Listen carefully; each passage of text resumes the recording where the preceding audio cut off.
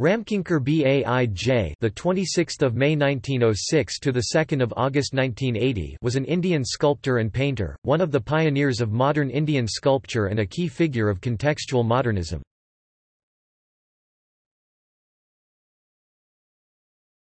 Topic: Early life and career.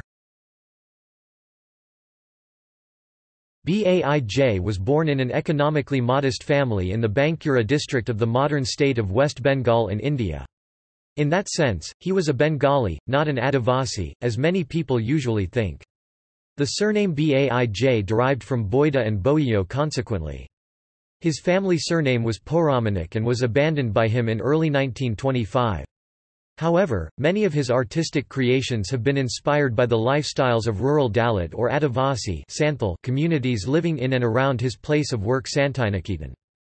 While in his mid-teens, Ramkinkar used to paint portraits of Indian freedom fighters involved in the non-cooperation movement against the British rulers of India. At age of 16, he got noticed by the renowned journalist Ramananda Chatterjee. 4 years later Ramkinkar joined the Visva Bharati University at Santiniketan as a student of fine arts. After obtaining a diploma from the university he went on to head the sculpture department. Ramkinkar's renowned sculptor disciples include Prabhas Sen, Shanko Chowdhury, Avtar Singh Panwar, Madan Bhatnagar, Dharmani, Balbir Singh Khat, Rajal Darial and Sushun Ghose.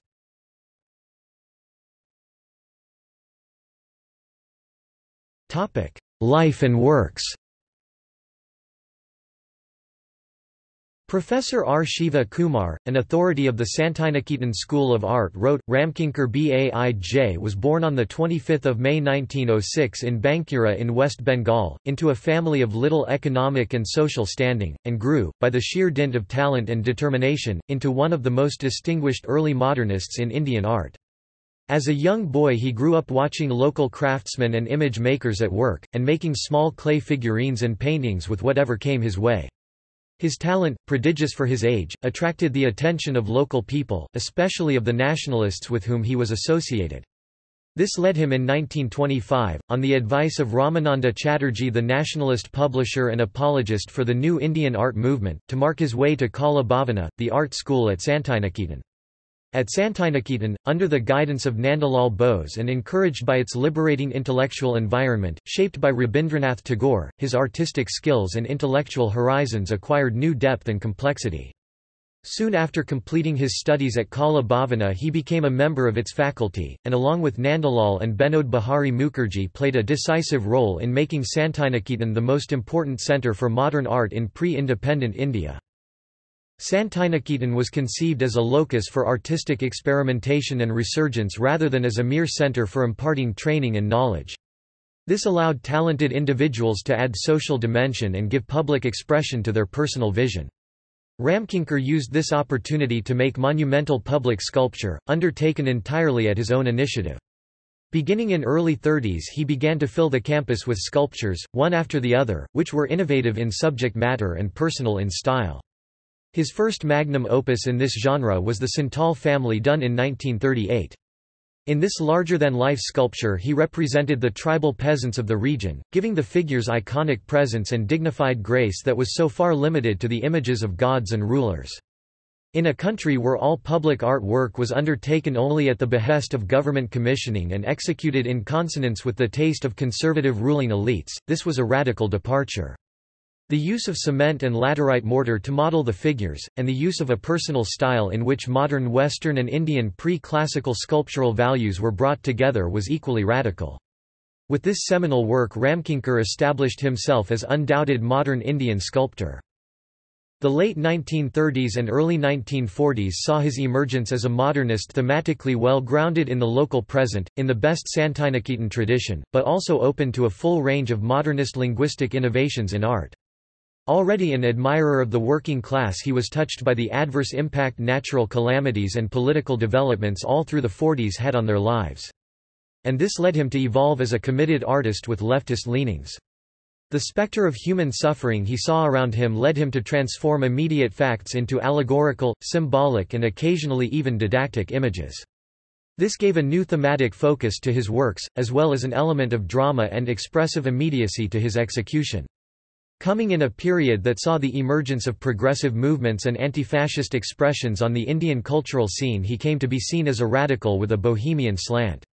But, despite his marked disregard for conventional ways and occasional expressions of vexation, he remained an irrepressible humanist who kept alive a sense of joy and faith in men deep within him. Ramkinkar was singularly reticent and otherworldly as he was single-minded in his commitment to art and humanity. But this did not stop his work from being noticed and appreciated by sensitive artists and connoisseurs, even if it were to remain a small group. Although his work was passed over for quite a while, gradually it began to get both national and international attention. He was invited to participate in the Salon des Réalités Nouvelles in 1950 and in the Salon de Mai 1951. And in the 70s national honours began to come his way one after the other.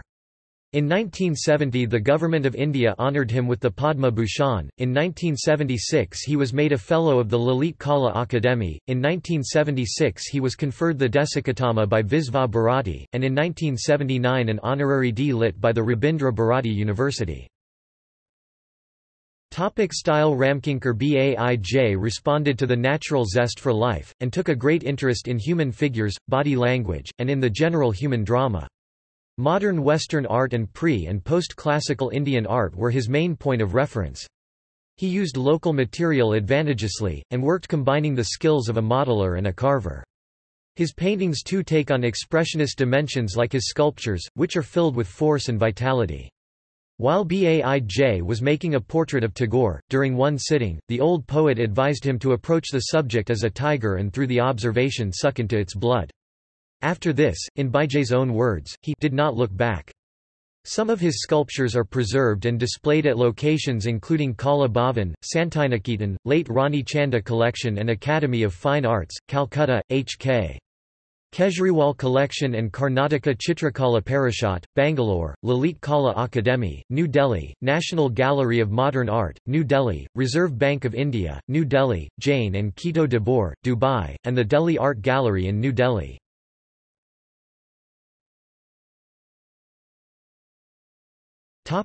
Controversy. A bronze bust of Rabindranath Tagore made by Baij was placed in 1984 at an outdoor monument in Balatonford, Hungary, on a promenade named for Tagore alongside Lake Balaton. Tagore had received cardiac treatment at the Jeevkorhas at Balatonford in 1926. The bust had been sculpted as Rabindranath neared the final year of his life. According to one source, Baij regretted doing it because there was a belief that completion of any sculpture or portrait of living person might cause an early death, and Rabindranath died right after making the bust. The National Gallery of Modern Art (NGMA) in New Delhi has the original concrete casting of the bust, from which the bronze bust was prepared, and dates the original to 1940, 1 year before Tagore's death. Apparently Tagore did not die right after the bust was completed. When West Bengal Culture Minister Jatin Chakraborty unveiled Ramkinkar's bust of Tagore in Hungary, he had remarked that it did not look like Tagore, and should probably be replaced. When people like Satyajit Ray swiftly responded, the matter was laid to rest. A differing view holds that many prominent persons including Maitreyi Devi, poet and novelist, supported Chakraborty, and that later the effort to replace the bust was cancelled by then Cultural Minister Buddhadeb Bhattacharjee. The once controversial bust has been replicated by the Indian government and given by it to a number of foreign countries including Colombia, Finland and Israel. Some time between 2003 and 2009, the outdoor sculpture at Balatonford was replaced with a different appearing bust of Tagore, and the original bust by Baij was moved to room 220 of the State Hospital for Cardiology in Balatonford, which is the same room where Rabindranath Tagore had stayed in 1926.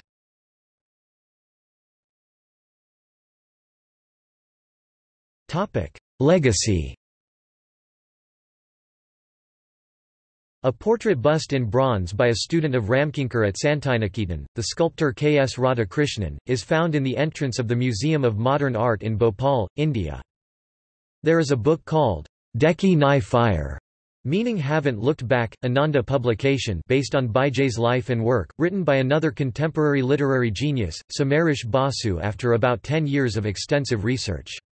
This book was illustrated extensively by Bikash Bhattacharjee, another contemporary Bengali painter. A famous Bengali magazine, Desh, used to publish articles written by Basu. Basu also died before completing the series. This book is a collection of all those articles on Baij's life. Ritwik Ghatak wisely made a documentary on Baij named Ramkinkar 1975, where he featured him as a political icon. The secret behind this fearless observation of this Padma Bhushan winning artist is disclosed by himself in the documentary by Ghatak. A Calcutta publisher, Monfakira has an English book on Ramkinkar, self-portrait, translated from Bengali by Sudipto Chakraborty of Ranchi. In 2012 the sculptor K.S. Radhakrishnan curated a grand retrospective of Ramkinkars at the National Gallery of Modern Art, Delhi. A scholarly book on the artist, Ramkinkar Baij book, by the eminent art historian Professor R. Shiva Kumar was launched at this event. The book is believed to be the most comprehensive one on Ramkinkar Baij. In 2013 R. Shiva Kumar was awarded by the Paschimbanga Bangla Akademi for this book. 24 January 2013 the first Ramkinkar Baij memorial lecture was delivered by one of Ramkinkar favorite students, the eminent artist K. G. Subramanian.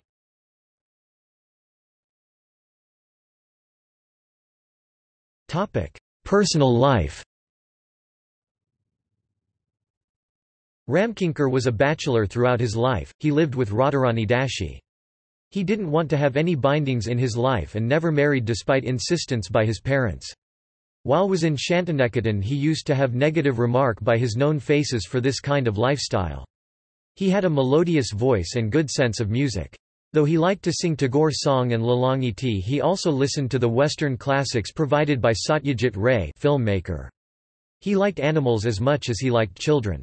He made Radharani and his nephew Dibakar Baij as his legal heirs. He came to Shantiniketan at his 19 years and stayed there till his death.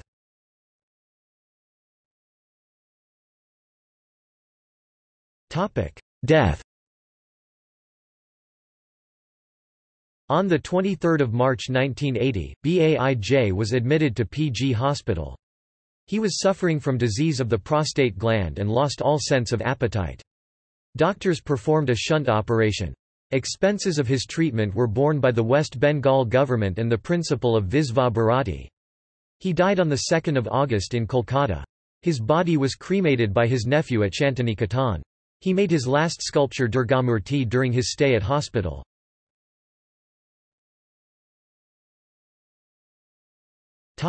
In media. Ramkinkar Baij 1975 is an incomplete personality study or documentary by Ritwik Ghatak. The film is unfinished due to the death of Ritwik Ghatak.